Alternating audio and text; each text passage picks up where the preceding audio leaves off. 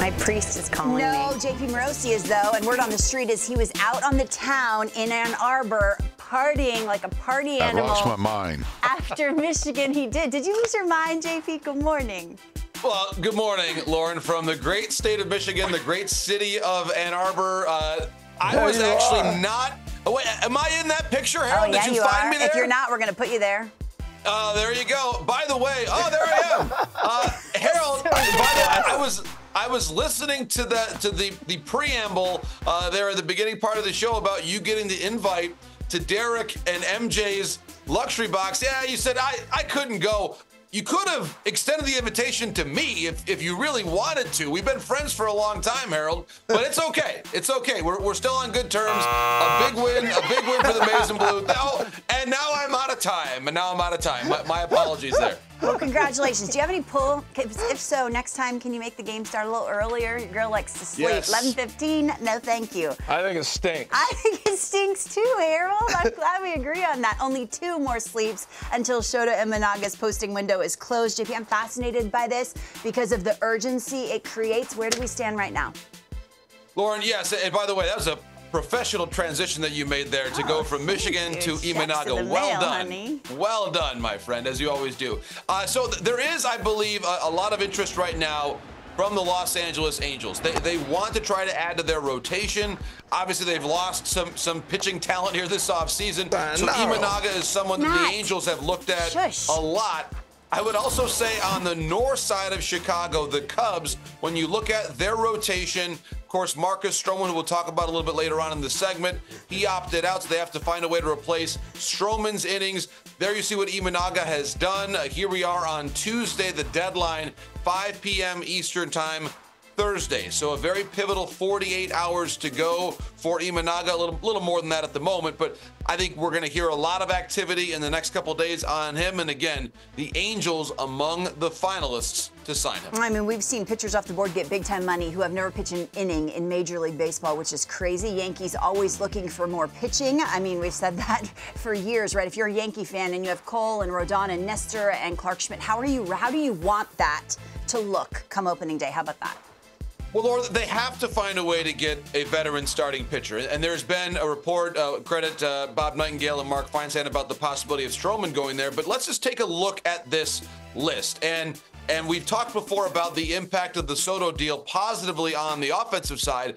But remember, they gave up a lot of pitching to make that deal possible. So some way, somehow, Lauren, they're going to add a name that we know to this list. And Dylan Cease is a possibility. Stroman is a possibility. The big free agent arms out there, whether it's Snell, Montgomery, they're both possibilities. I do not buy for a moment the notion that, well, because Montgomery was there before and then traded, that somehow he's not as much of an option now. I think actually he's more of an option at the moment because he has proven to them that he can get it done in the month of October, which for a lot of guys on that list, we don't know that about. So for me, Montgomery is very much an option for the New York Yankees. And I do believe that in the industry, the Yankees adding a starting pitcher between now and the start of spring training in Tampa is a virtual certainty. Okay, so if the Yankees or other teams, JP, are toying with Montgomery or Snell or Stroman, how about those 3? Can you give us a sense of what their asks are and what front offices are working with to make their decision? Lauren, it's a great question. I think in a lot of ways, the AAV is more certain than the length of time. And that's where I think you take Blake Snell, for example, someone who is coming off his 2nd Cy Young award, but does have a high walk rate.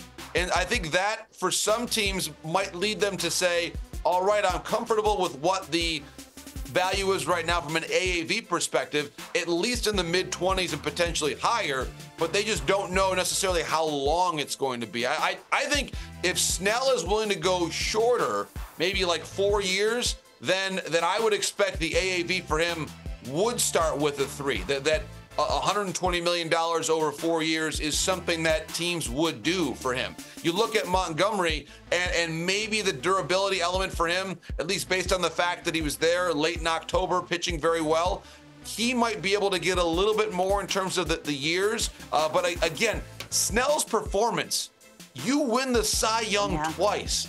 that matters. I realize there's a higher walk rate. I think for me, with Snell, the pitcher-friendly park element to give you comfort of pitching around a walk and believing that he'll be able to find a way to navigate that. That is, I think, a very important element here. He also, let's not forget, has a track record of having won that first Cy Young Award in the American League East, which matters a ton. Home and on the road, both years. This is a high-end all-star Exactly, pitcher. Lauren, great point. All right, what about Dylan Cease? Because you mentioned him. What's a realistic package back for him? I feel like you and I always talk about him near the trade deadline. The market heats up and then kind of cools back down. Where do we stand?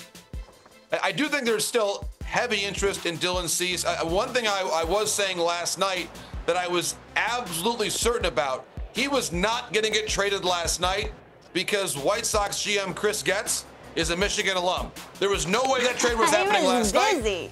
I could watch that game and say, Dylan Cease is not going to get traded. Chris is not working right now. So here's what Dylan Cease does do, though. He supplies steady innings. And the Orioles, to me, are a team to watch. The Yankees are as well. Baltimore, we've talked about that possibility before.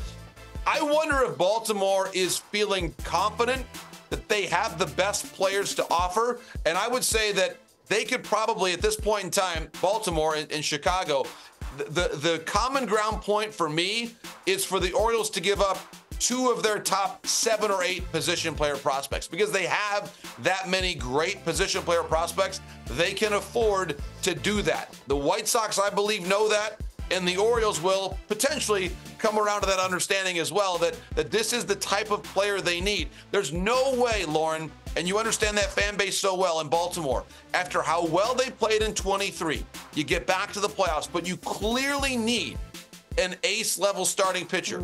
There's no way they can get to October of 24 without making a move for someone exactly like Dylan Cease. And you can either spend big for a Blake Snell or a Jordan Montgomery, or you give up the prospects, which you clearly have. For 2 years of Dylan Cease. Wow, 28 years old, has only ever known the south side of Chicago, a complete stud. Hey, let's get to the important stuff.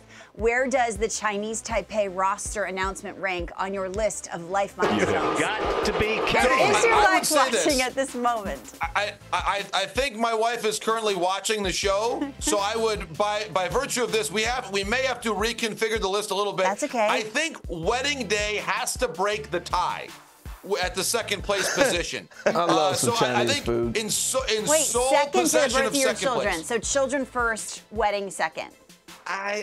Yes. Oh my gosh, I'm getting you in trouble, honey. By the way, Lauren, thank you for pushing me right into this corner and forcing me to make that decision live on television. You're a great friend. You're an awesome friend, Lauren. Lexus, love. Yeah. Thank you.